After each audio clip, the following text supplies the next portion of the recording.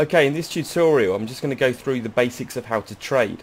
All of the traders are at various trading points. At the moment I'm in this one just south of Stavros.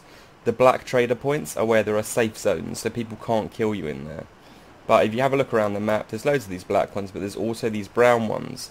And the brown ones are actually places where players can still kill you, and I believe the brown traders kind of spawn in randomly.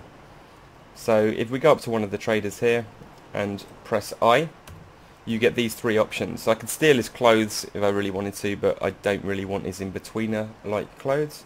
Go to shop, and this comes up with what's in my inventory on the left and what's in the vendor's inventory. And the vendor's inventory depends on what people have sold to him. So right at the beginning of the entire Epoch mod, he probably would have had nothing. So these are all things that people have traded to him.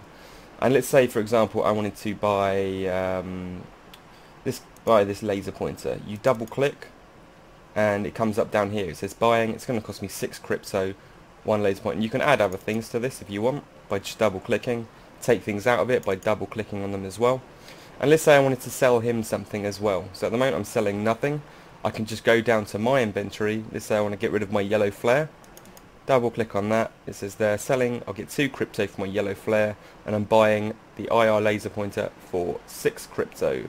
So and then at the bottom you just click trade, and voila, that is trading done. And it works fairly similarly to if you go and trade with another player. But that'll be in another episode. Thank you, and see you soon.